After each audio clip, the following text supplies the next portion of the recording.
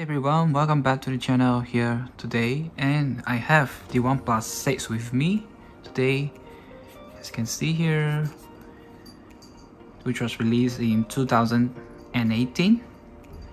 So right now it's running on the PixelExperience 12 for this OnePlus 6. As you can see here, Android 12 with January 5th security patch. Alright. So we all know that OnePlus has already stopped the update for the OnePlus 6 series. So its latest update was only at Android 11. And there's no more update, no more security update at all. So what you can do is just to install a custom ROM, and this could be the good choice because mostly everything are working fine. The calls, the SMS are working, even with the camera app. But right now the camera here is the Gcam. There's no built-in OxygenOS camera, but so far for the photo or the video, they are both working fine.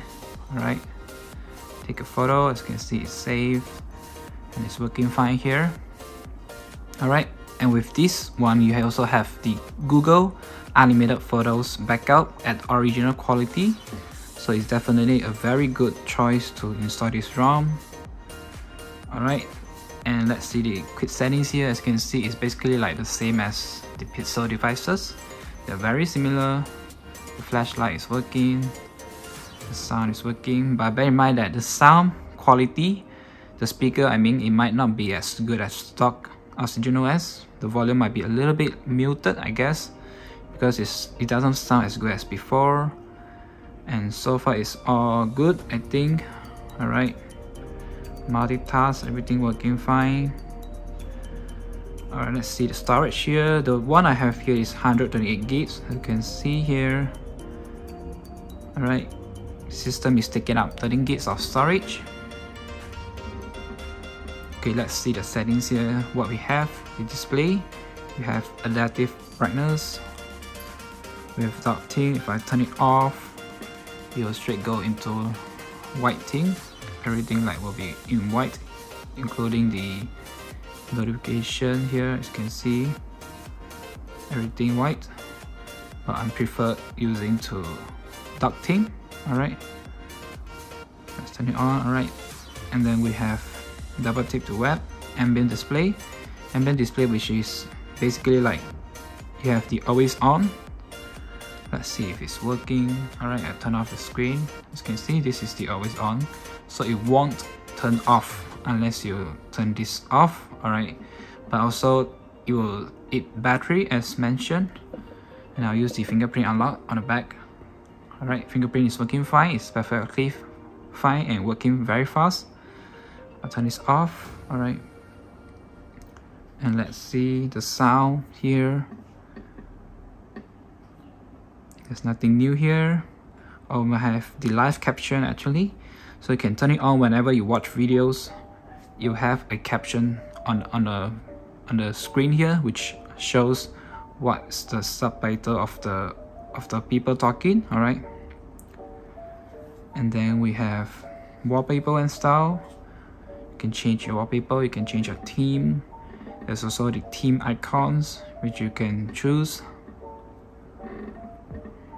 Alright, what we have, the system here, additional buttons, which is the alert slider on the right. You can adjust what kind of settings you want. The gesture, everything is here. Alright, so I think that's it for the settings. Okay, and as well for the battery, I would say it's just like normal. It's not good, to be honest, because this is also an old device already, so the battery has already degraded, and it's just normal usage. Alright, don't expect too much. Basically everything just works fine. And let's see the Google Chrome, as you can see here. So this is the ROM I am using, the PixelExperience 12, which is unofficial because there's no official version yet, but everything seems to be working fine. It's also available for the 6T. Right,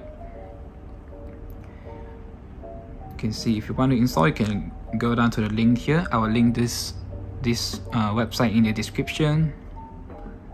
And of course, you need an unlock bootloader to install this ROM. Alright, everything just works fine. The power buttons, you have your restart, power off, Play Store. It loads quite fast. Maybe just a little bit of like the lag, because I think this ROM is still not so good. It's still like beta version, I would say. Right, even though there's no mention, but I think it's not as smooth as other type of Pixel ROM. I've tried a lot of other PixelExperience ROM, and this one is just not so smooth yet. But I hope there will be another update soon and will provide a better experience. Alright, so that's all for the quick review of the PixelExperience 12 on the OnePlus 6.